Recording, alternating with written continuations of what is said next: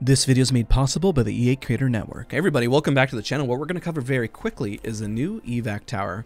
This is really exciting to utilize, and I already have it in my inventory here, is if you drop it down in place, this really pops up very quickly into its own balloon and redeploy system. Of course, you're going to need to have the overhead, and you'll see the percentage of how long it's going to last. This can get blown away, just as an FYI, but it does take a lot of damage from an opponent to actually obliterate.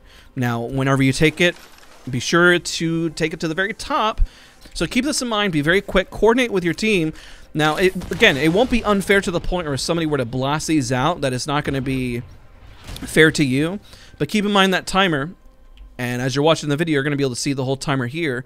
This is a great way if you're using legends such as a controller legend with a, let's say, a healing class legend, as well as a legend maybe from the recon class that not necessarily can rotate for free. You're missing a Valkyrie, you don't have a Wraith, you don't have a Pathfinder, you don't have good easy ins and outs, and we're going to zip up here to so you get the timer here, and if it disappears, you're going to see what happens.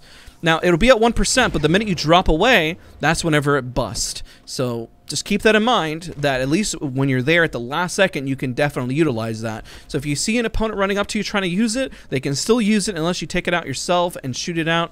You could definitely throw grenades on it to definitely stop it. Try to get creative in how to stop these things. They do pop up. They're very useful for rotation. They're very strong. It's like having your own free redeploy. And yeah, this is going to be a pretty big game changer, especially for legends that are very stuck in their ways and can't get out. So go out there and utilize this new utility. Don't forget it.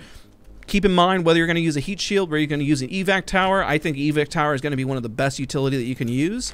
So thank you guys again for watching. Don't forget to leave a like, comment, subscribe, and I'll see you guys all in the next video.